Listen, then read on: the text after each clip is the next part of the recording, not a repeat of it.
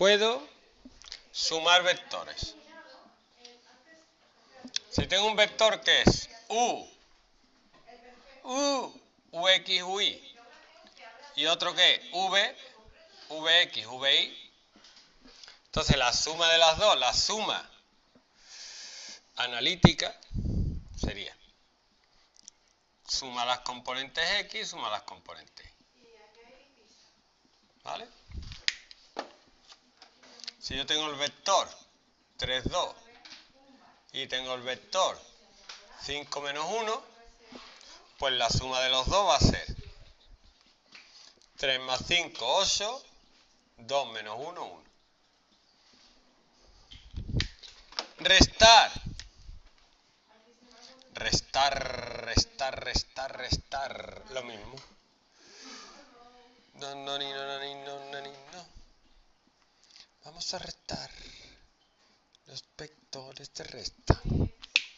Si resto estos dos sería resta las X, 3 menos 5 menos 2 y resta las Y. 2 menos 1, 3. ¿Vale? Esto es que a mí me da vergüenza explicarlo, pero bueno, lo tengo que explicar. Multiplicar por un número.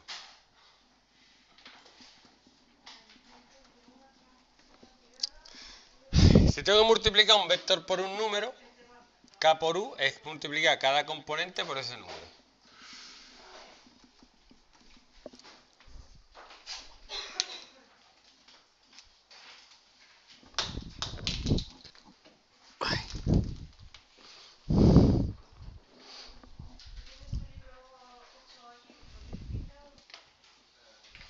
¿Vale? Dice que si lo multiplicas por menos 1, tiene el vector opuesto. A ver, si tú multiplicas, por ejemplo, el vector 2, 3 por menos 1, te sale el menos 2, menos 3. Qué bonito, mira. Qué cosa.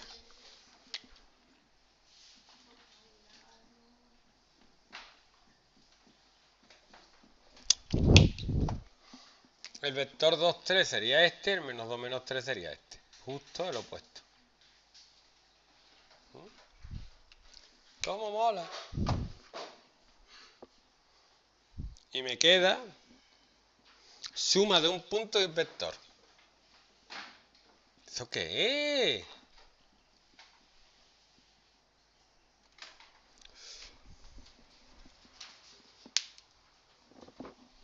Si yo tengo un punto A X, A, Y, y le sumo el vector V, Vx, Vi, lo que hago es mover el punto a donde me diga el vector. Vamos a poner punto B sería A más V, sería AX más VX, AI más VI. Explain myself sería, cojo este punto, tengo este vector, pues cojo el vector, lo pongo aquí, y este es el nuevo punto.